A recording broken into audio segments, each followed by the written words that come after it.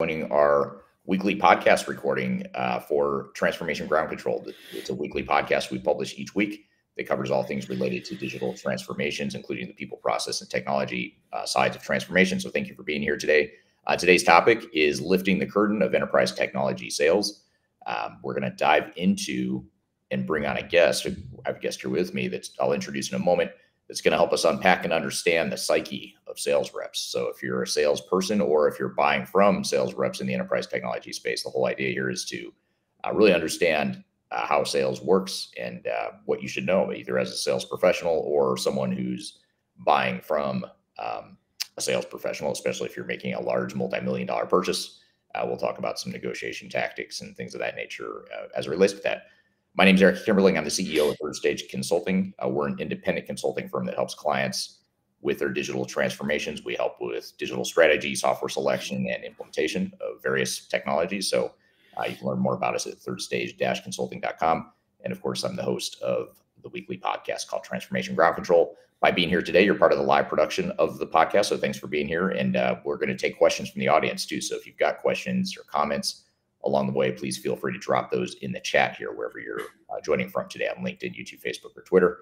And also, speaking of the chat, if you don't mind, in the meantime, before we start getting into some questions for our guests and before I introduce our guest, if you don't mind just dropping in the chat where in the world you're joining from, what city and country are you joining from here today? We typically draw in a global community, so it's always great to see where people are joining from.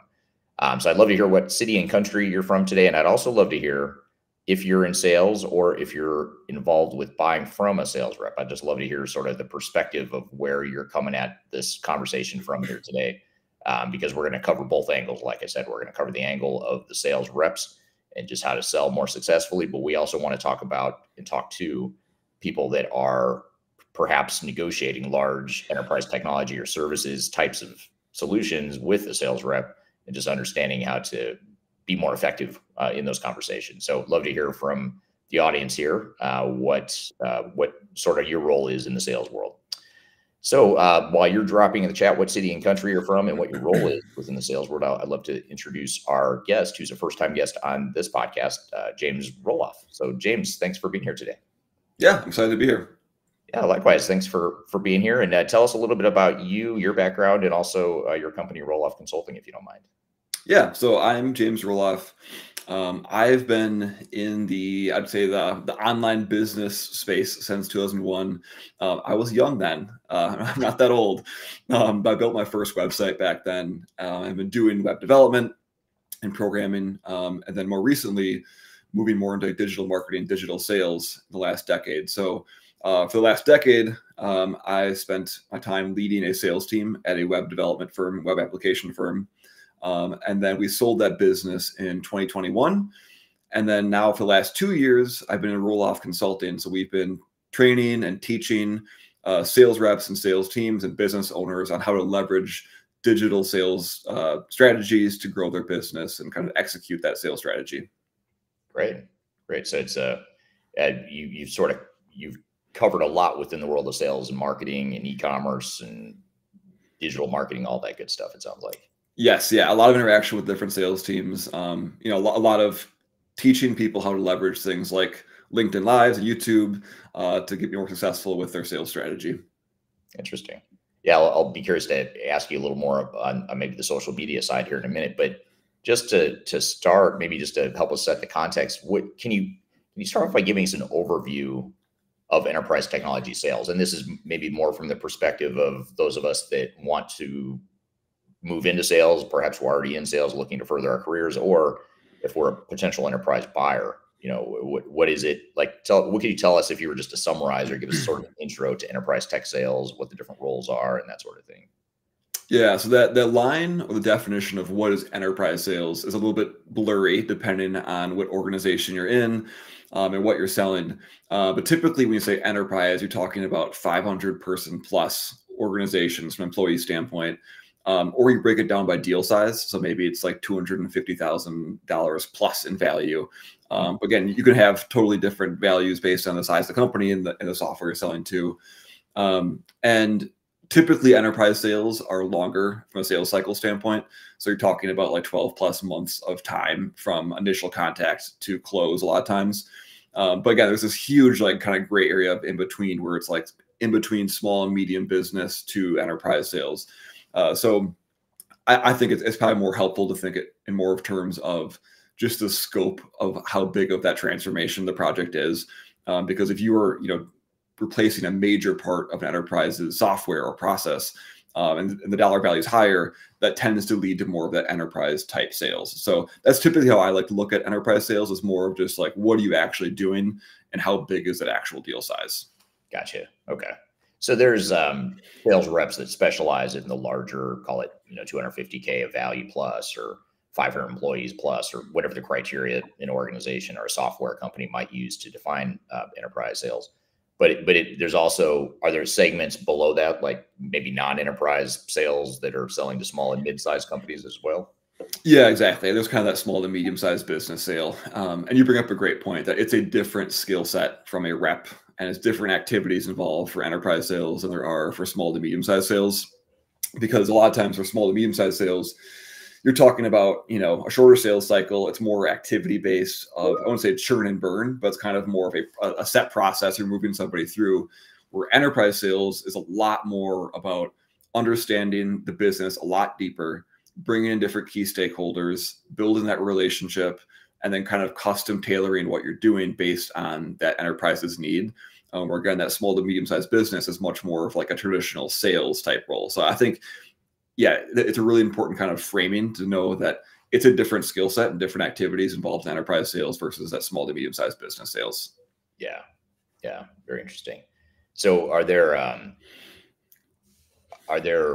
certain, well, before I ask you that question, let me back up a little bit, but what are the different, when you look at sales, it's not, especially if you're selling larger solutions like multi-million-dollar solutions, or if you're a buyer that's buying from a sales team, typically it's not just one salesperson. You've got multiple people that are involved in a sales pursuit. So like, yep, if I work for a big Fortune 500 company and I want to buy some ERP software or CRM software, or whatever, some big software purchase and services to go along with that, I'm probably dealing with a team rather than one person. Like what are some of the major roles though within a sales team that I might interact with? Or if I'm going to be a salesperson, what are the different roles I should be aware of on a sales team? Yeah, that's a great question. And I think the best analogy I've heard is kind of like a football team. And so your account rep, if you are the main rep on an account, you're kind of like the quarterback that's kind of, calling out the plays as they're happening, and making people do their thing. But you also have people above you. So you have like your executives that are maybe moving the deal forward from different perspectives, or negotiating with software vendors and software partners to get discounts on behalf of the client. And obviously any kind of concessions they can make from a firm standpoint. And then a lot of times too, you have people lower from the totem pole from a sales perspective. So think like BDRs, or marketing support staff. They're helping to bring in leads. That might be that first point of contact for a lot of people. If you reach out to a vendor or an implementer, you might talk to someone on that BDR team or that marketing team first, and then get pushed into a sales rep after the fact. And then beyond that too, for enterprise sales, a lot of times you're bringing in people from the operations side of a business. So consultants or process experts that might be involved as part of the implementation, but bringing them on earlier on in the process so they can correctly scope things out and make sure that from a technical perspective, all the needs are being met by the client too. So there's a lot of moving parts in an enterprise deal, which kind of goes back to the difference between enterprise and small to medium-sized business, is that rep really has to be good at calling those plays and making things happen and knowing when to pull certain people in. Because if you're not good at that skill, you're going to flop from an enterprise perspective. Yeah. Yeah. It's not a one man or one woman sort of proposition to be able to make those larger, more complex sales, I imagine. Oh, no, absolutely not. Yeah. Very good. Well, before I get to my next question, just to turn to the audience real quick, just to look where people are joining from today. Thanks for commenting, those of you that did, on where you're joining from in the world today. Here's someone I think James. Yep. Emma Roloff, she has the same last name as you, on the other side of the wall from James in Wisconsin. So thanks, Emma, for joining here today. She's been on the show as well, Emma Roloff. And then we've also got Tim from Connecticut. Thanks for being here today. Got someone from Alberta, Canada, Boston, Massachusetts, etc. So thanks for everyone that they commented here. Also curious, I also asked the question, what, kind of why are you here? What are you looking to learn? Are you coming at this from a sales rep perspective or from the perspective of someone who is buying or negotiating with or engaging with salespeople in your organization? This is from Jeremy on LinkedIn. He says, been in many work tech enterprise sales cycles over the various years. Curious what might be new and different in the year ahead. So it sounds like Jeremy's in the world of sales. And then a follow-up comment to something you mentioned a moment ago, James. Timothy on LinkedIn says, years ago, a division of Gartner did a study and shared that in enterprises, once the deal size was over 50K, the number of people on the buyer side was 8 people who all had to sign up before a deal was established. Have you seen that number going up or down? So I guess maybe another way to frame it is, how, from a buyer's perspective, how big or complex is that buying group usually for some of these larger enterprise deals that we're talking about here? Yeah, that's a really good question. And there's a lot of good data on that, as far as influencers versus decision makers, who's got signing power, who can only say no, but can't say yes to your deal, kind of the typical cliche stuff you hear in sales. So I think that numbers has kind of stayed the same. Obviously, below those 8 people are people that influence those people's decisions and the process too.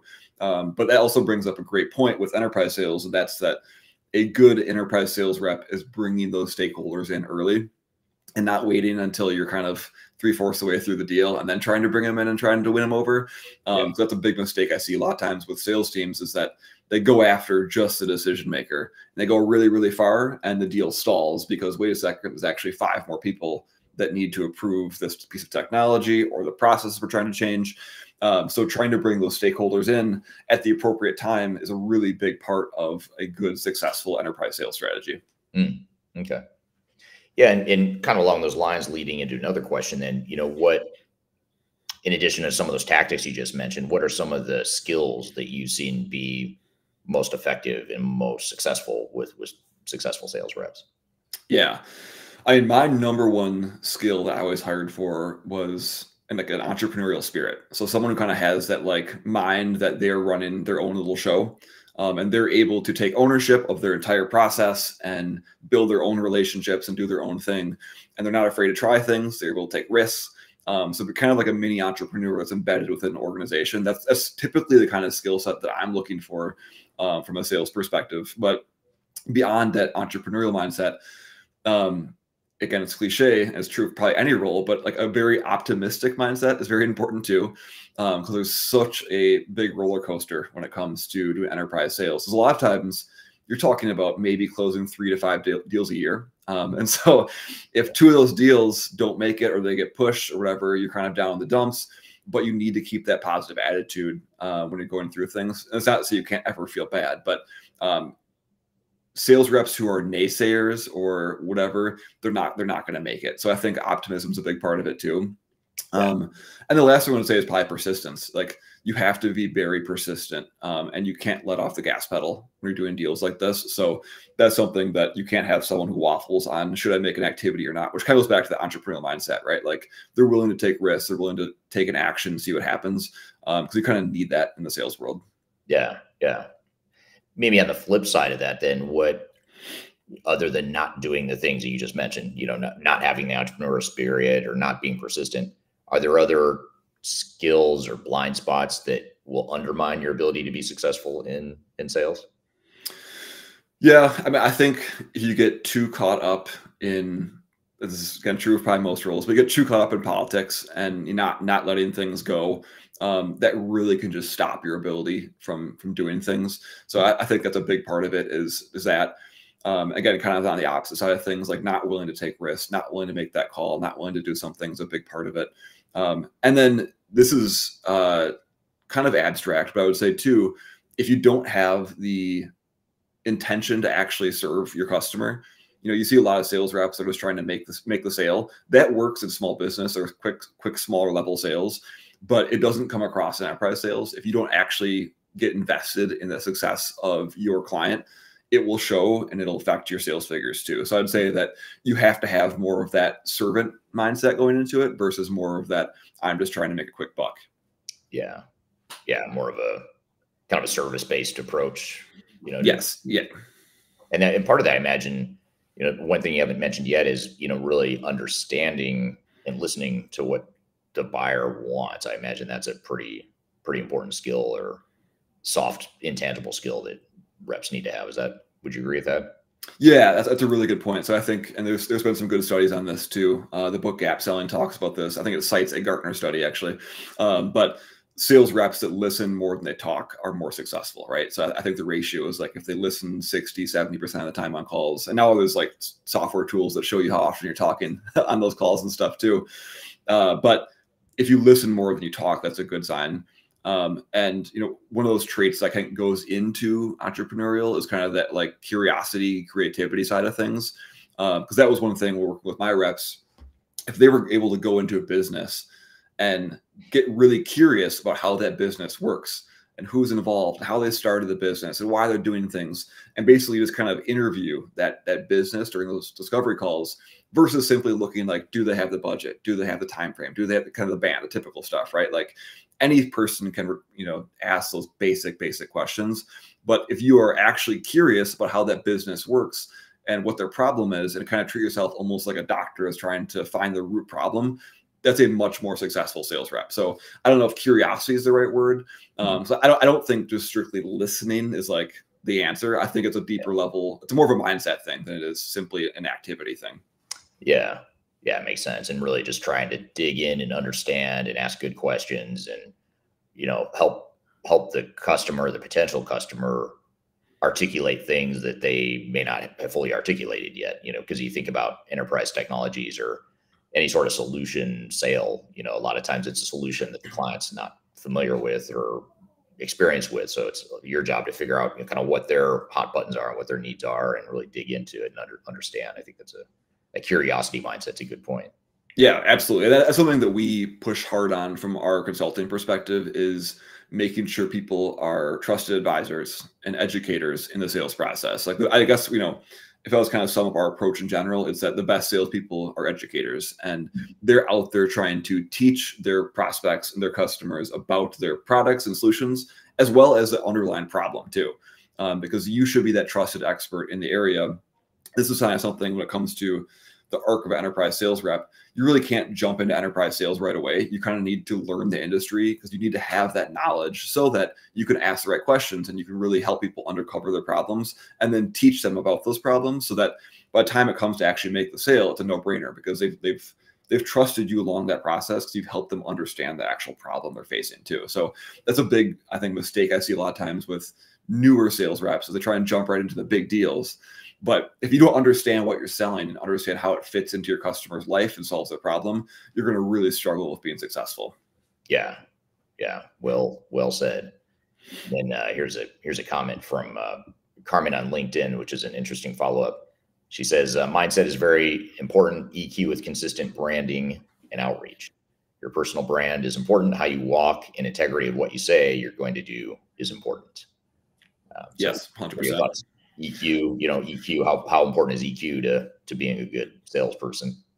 I think it's pretty important. I would actually put personal branding. I kind of hate the term personal brand. I'm slowly coming around to it, but I call it more of like authority, right? Like, are you an authoritative figure? Do you have that trusted advisor reputation?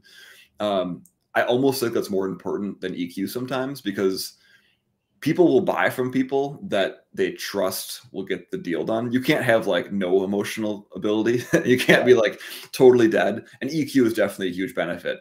But I do think we will buy from people that are kind of weird or kind of awkward or have issues with, the emotional side of things. If they can truly solve our problems and they're really good at helping us understand our problems too, and they have a good solution for it. So I will say, like, that building up that personal brand, which is again something that we kind of focus on, and Emma's part of that sphere too, obviously, is as a sales rep, you should be out there educating in public, and you should be out in front of people, helping them provide value at scale. Obviously, with your customers, you're providing one-on-one help and one-on-one value. But a good sales rep nowadays is active on LinkedIn. They're posting content. They're doing things so that they come across as that trusted advisor. Shouldn't say come across, so that people know that they are that trusted advisor in that sales process. So I think that's a huge part of it. I think that Carmen makes a great point there. Yeah, that is a great point. And you bring up another sort of interesting thread here with, the authority mentioned before. Tell us about your workshop a little bit. This coaching program you guys do, and what are some of the things you help sales reps do that are along those lines, like in terms of creating that authority and that perceived authority and all that stuff? Yeah, so we just launched the Catalyst community about 2 months ago, which is a online community, Slack channel, weekly calls, weekly educational content, and really the goal of it is to help sales reps and small business owners build online authority, build that personal brand through usually creating content and through building their platforms, so they can expand the reach and ultimately generate more revenue. But the goal is really to get people active and comfortable with being that online teacher so they can provide that value at scale that helps them build that authority. So that's really the kind of the gist of what we're doing from a training perspective. Yeah. And you do that from the perspective of helping sales professionals find opportunities and leads, or is it more about reinforcing and sort of augmenting a particular sales pursuits and things of that nature, if that makes sense? No, it does. Yeah. So it's not as much like outreach focused, right? It's a lot more inbound focused and outbound focused, in the sense that you are really out there putting value out at scale, teaching people through the content that you create. I mean, you're a prime example of that, right? With all the content you produce, that you're out there providing value for free at scale. People see you, they trust you, and they reach out to you to get that help. So it's kind of that inbound lead perspective. But anyone who does this will tell you that it helps active deals too. If you have a pipeline and people are connected with you on LinkedIn and they see you talking about the problem you're talking about solving, in the boardroom discussions too, that helps reinforce the value you provide, helps you win more deals too. So it's not just about lead generation. It's actually about like improving close rate and kind of building trust across the entire pipeline. Yeah. Yeah. Super, super interesting. And it's interesting to hear you say that, because when you first said it, I was thinking, okay, that's a great inbound, way to create, some leads or whatever. But it's a really good point that you're also reinforcing your value and adding another layer of engagement with buyers or potential buyers that you might already be working with. That's super interesting. Oh yeah, we're talking about a 12-month sales cycle. It's very, very common that your contacts will connect with you on LinkedIn or whatever platform you're on, subscribe to your newsletter, whatever content you're doing that you're putting out that authoritative, information. There's a very good chance they'll connect with you and they'll kind of get that slow drip of good value from you, even outside of your normal sales discussions and sales meetings. Yeah. Yeah. Build that trust, authority, all the Yep. things you mentioned a moment ago. What do you see as the general future or prospects for the sales profession within technology and technology related services? So I think like a lot of things in the world, there's kind of becoming this split of some parts of the market are struggling and some are doing really well. So I think the kind of going off what we're just talking about, the sales reps that are able to put on that teacher hat and be providing value at scale and running these large complex deals and have the ability to do so, they're going to do really well. And I can tell you, from what I'm seeing, those jobs are still in demand. Companies want reps that can do that. And if you have a personal brand, like not in like the fluffy sense, but like the actual, like people trust you and you are a resource, you are in demand right now still. On the flip side, like many things, those smaller deals or more transactional based deals, those are moving away faster and faster and being replaced by automated signups or marketplaces within different platforms and ecosystems. So that'd be one thing that, if you are in the sales career, you should be trying to develop those skills, allow you to not even just enterprise sales, but it's more of those, personal value-based skills. That's going to help you stay relevant. And the last thing I'd say too, is just from a software side of things, there's some changes amiss as far as resellers and selling directly and that kind of thing. So I do think that if you are trying to sell technology, trying to sell direct is a good thing too, versus trying to go through resellers, because there are some weird changes that some resellers are making and mergers and changes that will lead to a potential big shift in your company quickly. So that would be the other thing I would just say is just trends amongst tech is that those relationships are always changing between the implementers and the actual software providers too. Yeah. Yeah. Great point. I'd be curious to hear from the audience too. What do you think the most important skill set is for the world of sales? If you don't mind dropping in the chat, I'd love to see what feedback James and I have from your feedback.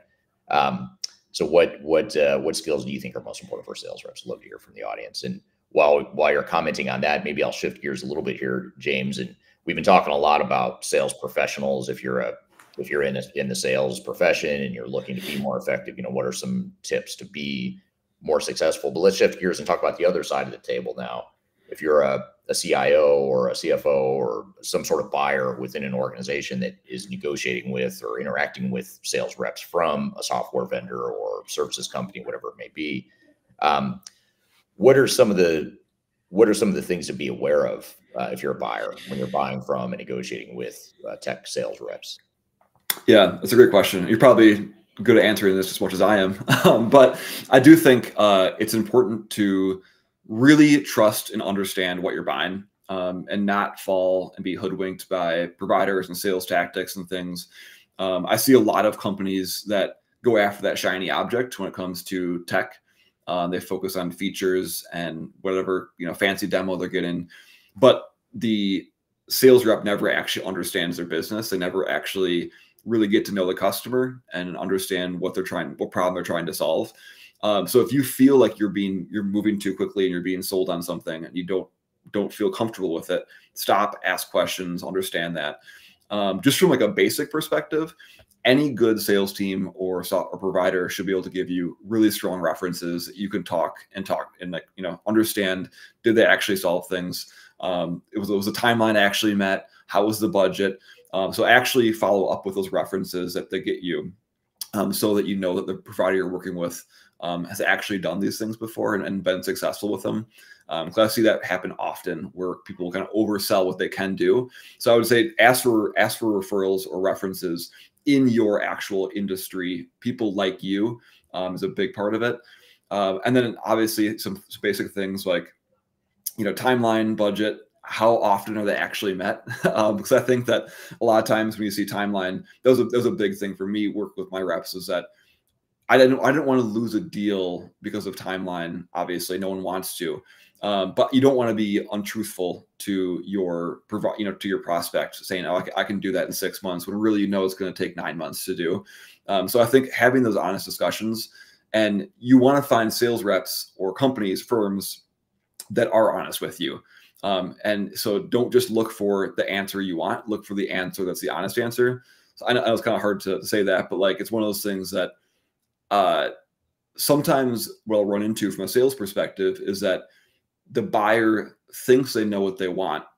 And so the sales reps or vendors they're talking to will try and give them the answer they want, but it won't be the truthful answer, right? So I think kind of part of it as a buyer is having the humility of saying, okay, I'm going to find a vendor I can trust. And when they give me an answer, I'm going to have to be okay with it, even though it's not the time frame I wanted or the cost I wanted or the features I wanted.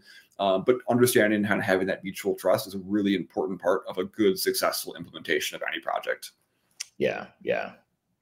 You bring up some really interesting thoughts here. Kind of a follow-up to it is if I'm a buyer, and let's assume that I'm not dealing with someone with the highest EQ, I should say. They're not the highest level of emotional intelligence. They may not necessarily be fully understanding or trying to understand my needs and how my company's different or my needs are different. And a lot in our industry, it seems as though there's a sort of a movement to sell, best practices or standards, cookie cutter approaches that are meant to accelerate a software deployment or make software easier to use, and things that are well intentioned, but when you're selling that, sometimes you create these false expectations or unrealistic expectations about what it really takes to go through, all the changes that need to happen to deploy software. So I guess my question is, if you're a buyer, how do you see through that? Like if you get a sales rep who doesn't have the most, I'm not going to go so far as to say they're trying to hoodwink you or intentionally trying to hoodwink you, but they're selling you some sort of standard methodology, cookie cutter approach that may not fit your needs. How do you see through that, or how do you dig into that if you're a potential buyer? Yeah, that's a really good question, because that's probably the most common thing that you see, right? Is that you have sales reps that get sales training on a process and you run people through it. That's what you do, right? It's like, and obviously sales is a profession and you want to get good at your skills. So you read books and you take sales training, do different things. But what that can create is kind of these robots that don't actually sell to the customer. They kind of just ran them through a process. Obviously, having a process is a good thing, and having a template is a good thing when it comes to making sure the quality is there, and that you're actually delivering correctly.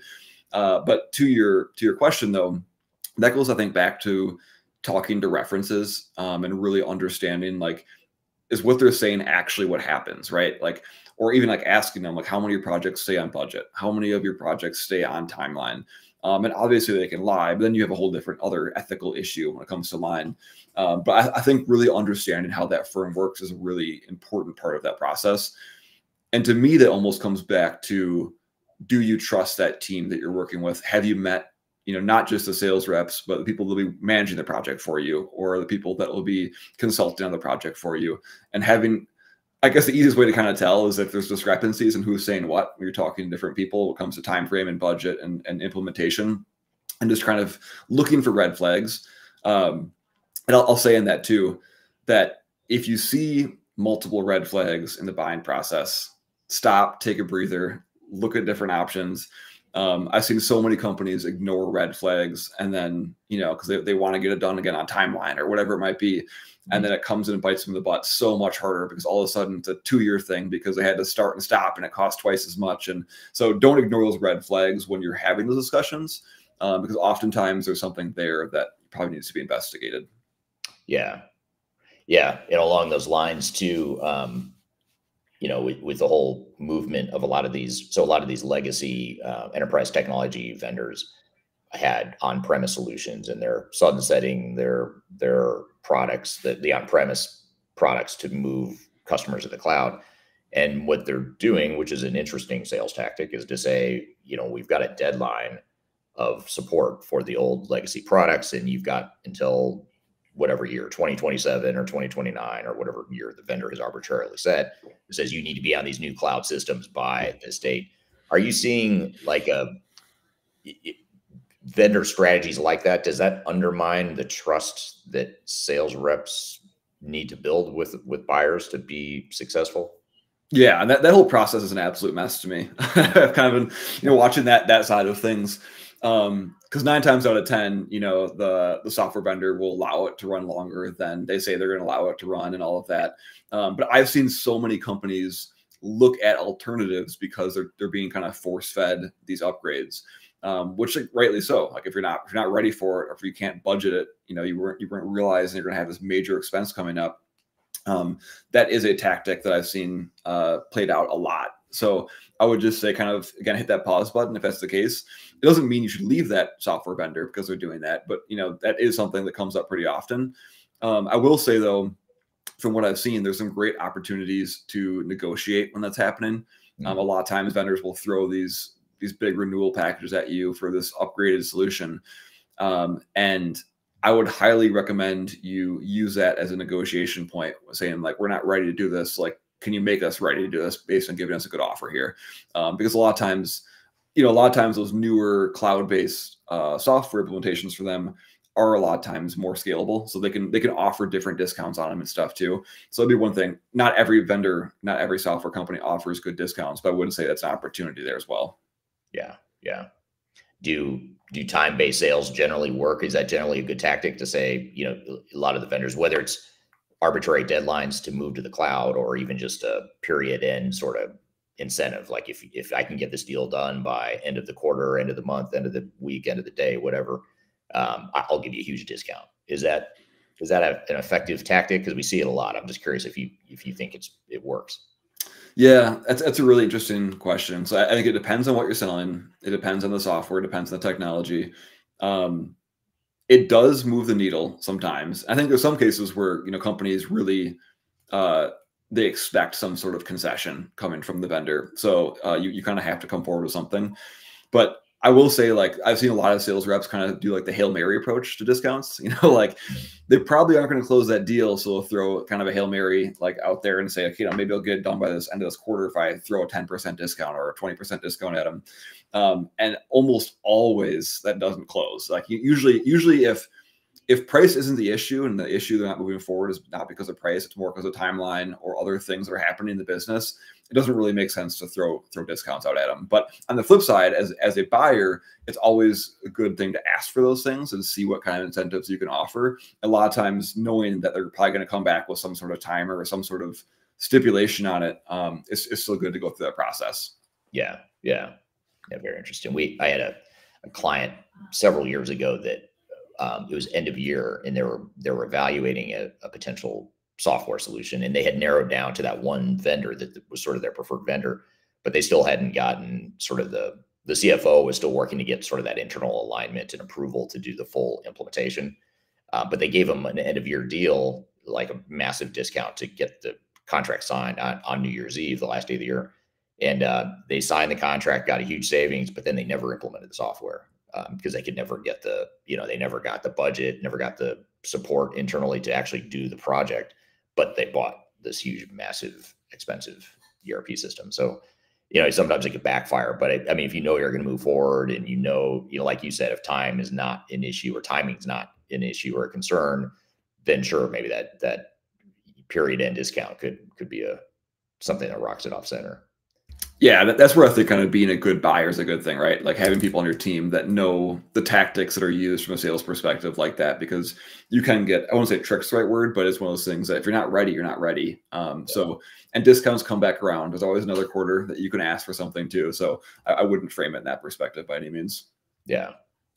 So I think you alluded to this a little bit earlier, but I'll ask it again, and maybe we can go a little deeper here. But as a buyer, how do you ensure that you're protecting your interests and getting the information you need from sales reps? I know you talked before about talking to references and doing your due diligence, but maybe we could dig into that a little bit.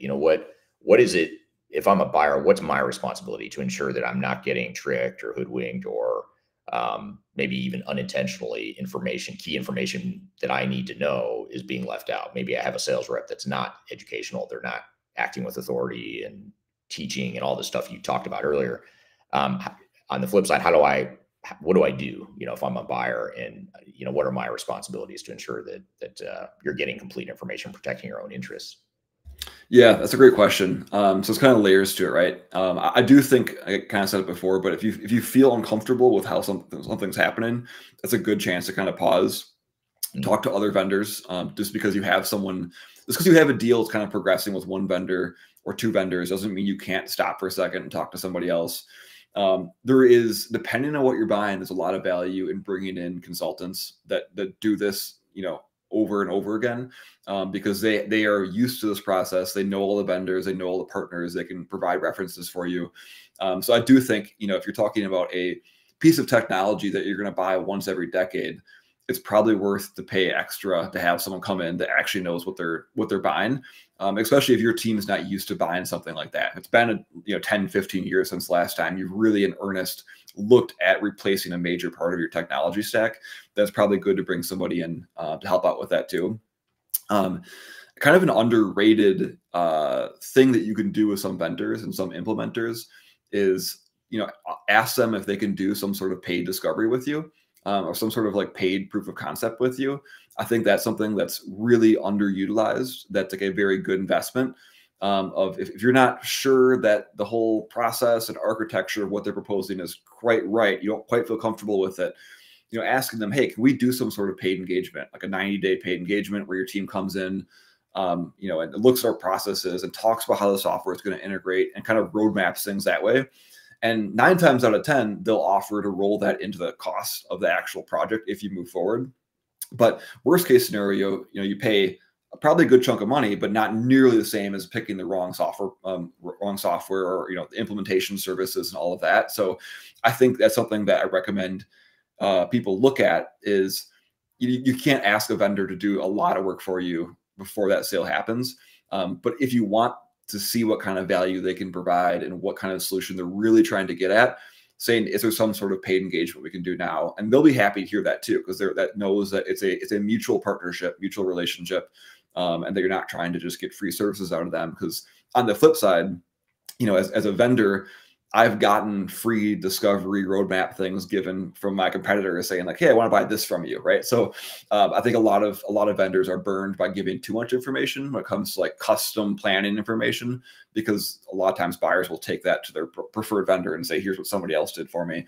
But if you're offering to pay for it, I think that's a really good option too. So that would probably be something I would say, getting an outside consultant or someone that really knows that buying process, and then offering to some sort of paid discovery or paid proof of concept is a great way to feel a lot more comfortable going into the process. Yeah. Yeah. Here's a interesting comment from Liberty on YouTube. Liberty says there's a lot of leverage the customer does not realize when the vendor offers an upgrade to a cloud solution, because the vendor is normally saving overhead, so they have an incentive to move you. Yeah, that's a big one, I think. And what's so hard is, it really depends on the vendor too. If it's a vendor, it's a publicly traded company, they have different motives. If it's a PE owned company, they have different motives. If it's a privately held company that's not PE owned, they have different incentives. So kind of knowing your vendors and knowing their structure and their incentives is a good thing to know going into the process too. Yeah, yeah, for sure. Knowing what leverage you do have and that sort of thing. That's a great point. Kyler on LinkedIn likes your coffee cup, James. So I didn't see. Thanks. My mom for Christmas every year gives us like these fancy little coffee cups. So that's nice. That's what I got, hand painted. Not from my mother, but she buys them hand painted. Nice. I didn't notice that. So good eye there, Kyler. And Kyler had a question too, a follow up here. Our audience is becoming savvy with AI generated content.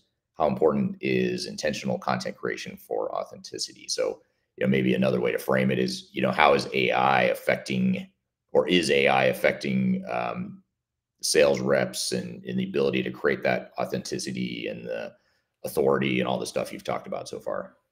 Yeah, that's a great question. It goes a lot to what we do from a sales training perspective, because AI is becoming a lot more prominent, like from a content perspective.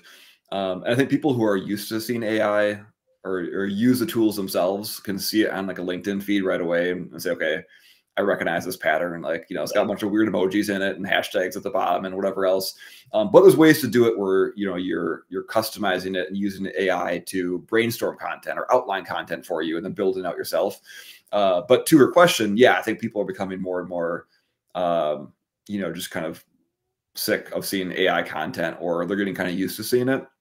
So we are big proponents of video and short form video. Again, Eric, you're good at it. We're here right now. We're talking on camera. We can't have AI. Well, we could have AI fake this probably pretty soon, but it's pretty hard to do that. Yeah, no one would ever know. Yeah, exactly.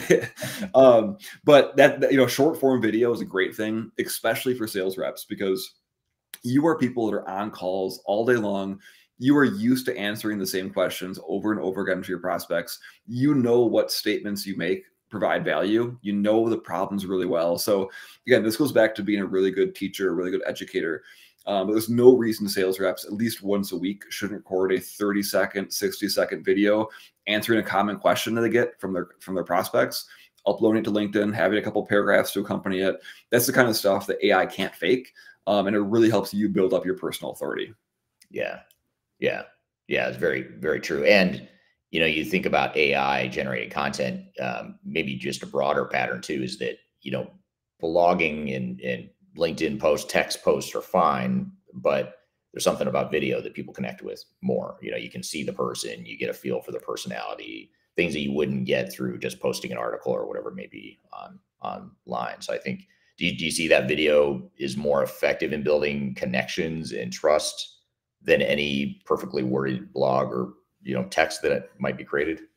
Yeah, 100%. I'm sure there's good data on this too. But the best thing you can hear as a sales rep who's doing some sort of digital strategy is that the first time you meet someone, they say, I feel like I already know you, because they see so much of your content. I'm sure you've heard it, Eric, too, from all the content you do. If you're at a networking event or with prospects and they say, I feel like I already know you, that means that like they already have that weird, trust, even though it's kind of a strange thing, because like, you don't know them. Like they're just someone who's lurking. They probably never comment. They probably never like on your content. But that to me is a sign that a sales rep or a business owner, or whatever you are in an organization, that you are doing it right. If someone says that, because that means that you're coming across super authentic and you're providing value in the content you're creating. So that's always a really good measurement of, you're doing well if you're able to get those comments made to you. Yeah. Yeah. Yeah. It's a good litmus test for sure.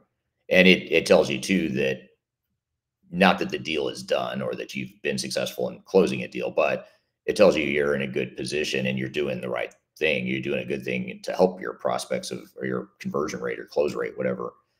If you have that sort of connection from someone. Yeah, no, absolutely. Which is something we didn't really bring up either. That there's cases where your product, as a sales rep, your product or service is not the right fit for your customer. It's kind of like not quite, it's a little adjacent, but maybe someone else is better for it. And those sales reps that are more educational and consultative, they build that reputation not only by creating content, but again, by also being direct with their customers too. Because again, that's probably another thing I see pretty often is that you have a tech solution that could be configured to be, solve the customer's problem, but kind of like halfway do it versus, a software solution that's truly the best fit for it. And these sales reps that are successful will lose deals and lose opportunities because they're not right fit, but be honest and refer maybe even like a potential, adjacent competitor saying like, hey, you should really go talk to them. Like they're a better fit for you. That comes back to you in your sales career going forward. But that's one thing from a buyer perspective. Just be aware that some sales reps might try and jam you into something that isn't the right fit. You want to find those sales reps that are truly, trusted advisors, consultants that are working on your behalf to find the right solution. And one of the telltale signs of people like that is that they're willing to do things like saying, hey, I don't think we're the right fit for this. You should talk to so-and-so instead. So that's definitely a big part of that authenticity and building that trust too. Yeah. Yeah. And that usually comes back around. I mean, there's been times where we've done that, as a company, you tell someone, hey, this isn't a good fit and here's why. Here's someone that can do a better job. And they'll end up coming back to you later a lot of times like, hey, you weren't a good fit that, but we remember, because it stands out when you tell someone that and when you're that honest, and they'll have to remember and come back to you, when they do have a need that fits your offering. Yeah, either that person, or a lot of times within 12 months, you'll get a message, connecting you to someone who is the right buyer for you from that person too. So it's always worth it to do that from a sales perspective. Yeah. Yeah. I had this one client that I was really disappointed to not get, is one of those, one of those prospects you're just enamored by. It's a big company, well-known company, et cetera. And the buyer, they ended up not going with us, our firm at the time. But he kept referring like other CIOs to us. So like he wasn't referring the one he actually chose. He was referring us to other companies. And then he left and went to a new company and then he hired us. So, the individual buyer left and hired us at a new company. So that stuff, if you play the long game, which is hard sometimes in sales because you're focused on quarterly numbers and things like that. But if you do play the long game, usually you're going to build up a pretty repeatable pipeline, based on that trust and people referring other people to you and being repeat buyers and all that stuff. Yeah, going back to the comment earlier about the 8 different buyers, it happens often, right? That maybe you won over 4 people, but the 4 sellers said no. But a lot of times that does come back around to you. Or again, in enterprise sales, people leave companies, they change positions, and all of a sudden you have a big fan in some new company too. So it's always worth it to not be salty, which goes back to like being optimistic from a sales perspective, because that stuff comes back around for sure. Yeah. Not be too down if you lose out on a sale that wasn't a good fit. Well, what's I guess if we're looking at those that are interested in or already in sales, what's some closing advice that you would give to people wanting to further their career in the sales profession? Yeah, so this is going to be the obvious answer off the gate, but do stuff like start to build up your online authority, your personal brand. The biggest recommendation I have is pretend you're an educator in your space, right? So in order to be a good educator, you have to learn yourself. So you have to dive in, you have to do things, you have to work with clients on stuff, and then teach people what you learn. So teach what you're seeing. Basically tell the world at large the experience you're getting and help them understand your industry, the problems you solve, and the products you have. So definitely building up that personal authority online is a big thing, which again, broken record, but I did it, you do it. Like it's one of those things that it definitely works from a sales perspective. And then Underrated or underutilized suggestion would be work for a good company. I see a lot of sales reps who have a lot of potential who just sit at bad companies because, it's the inertia of changing companies sometimes that can be rough. But it is a night and day difference from a sales perspective if you work for a good company. When I say good company, I mean good sales leadership is helping to kind of mentor you and coach you and not fight against you. As well as actually a good product and a good implementation too, right? Like, are they actually doing good work so that you're able to meet good clients and, kind of learn how to actually sell that top tier software and top tier tech? It's definitely worth to kind of work your way in there. And I wouldn't sleep on small companies and small implementers, either. There's definitely an opportunity there, but just look for a good, high quality company that you can grow at that has good technology. And then work hard. That's kind of the path to being good at sales. Yeah. Very good. And then what about those of us that might be buyers? We're CIOs or part of projects teams that are part of a steering committee or whatever that's buying a complex enterprise solution from a sales rep. What sort of closing advice would you leave with potential buyers? Yeah. So, I go back to making sure that you really have a good relationship with that vendor, like an honest, open, authentic, trusting relationship. And if there's anything that you're seeing there that's giving you uncomfortable feelings or red flags, understanding them before moving forward. Because I think the biggest thing that I see is that companies move forward with the wrong vendor. They purchase the wrong software. And whether it's because they feel rushed because of their own internal timeline or they wanted to save 15% on the total cost of the project. And then again, you see it all the time. All of a sudden, it's 2 years later, it's not implemented, and they're paying a lot more money, and it's taking a lot longer because they didn't trust and didn't have a good vendor at the beginning. So I think making sure you get it right the first time is a really important part of that. Another thing that from a tech perspective or buying tech is understanding the platform and the roadmap in front of it. I see a lot of companies that will, again, save money or whatever by going with a vendor, but it is a vendor that's kind of on its way out, or doesn't have that long, good roadmap, or doesn't integrate well with the other systems they have in place and all these different things. So I don't want to say don't go with small software options, but making sure you're picking a technology stack that's going to actually be what you need for the long haul and has all the different things you need in it. Because again, this is more from a web development perspective, and see people build their web applications on some sort of proprietary non-open source software that wasn't, but it made sense because of this one feature they wanted, right? And all of a sudden they can't do anything with it because there's not a lot of implementers that can actually program in it or do things with it. So they're kind of handcuffing themselves unnecessarily. So just kind of knowing with your eyes wide open that you are getting something that's actually going to solve your problems and be good for the long term. Yeah. Good advice. And then if for those that are in sales and want to sort of sharpen their skills in sales, how do they learn about your coaching program? And maybe just give us a quick summary again. I know you mentioned it early on, but for those that may have missed it. Yeah, so I appreciate that. Yeah, so our website is roloffconsulting.com. So check that out, and on there you'll see the Catalyst community, and that's really our foundational or kind of like our main offering, and that's our group coaching. As well as group calls. We have master sessions too. So we bring in guest speakers to talk on certain topics related to personal branding, digital sales. We actually have a speaker coming up in March who's going to do public speaking and kind of talking about ways to improve your speaking as a sales rep too. So that'd be a good thing to check out there. Otherwise, following us on LinkedIn. I'm James Roloff, and then my wife Emma's in the business too. So we do a lot of content in there and kind of talking about the things we've been talking about today. You'll see us doing that too. Yeah. Very cool. Well, good. Well, I appreciate you being here today, and appreciate all the advice for both sales reps and buyers from sales reps. I think hopefully we've done a good job covering both sides of that. So thank you for being here today, James. Yeah, thanks for having me. Absolutely. And you can again, this conversation will get edited and we'll add some more content to it. It'll become part of our official Transformation Ground Control podcast that gets launched every Wednesday. So a week from tomorrow, you'll see that episode with this interview here with James. You can see current and past episodes of that podcast if you just go to transformationgroundcontrol.com. And that's an aggregated site where you can see all the different platforms where you can listen and watch and subscribe to the podcast. So be sure to check that out at transformationgroundcontrol.com. We do this live podcast interview every Tuesday, same time, same place. So be sure to keep an eye out for future events here on LinkedIn, YouTube, Facebook, and Twitter as well. And yeah, thank you for being here again, James. Thank you to the audience for all the great questions here today.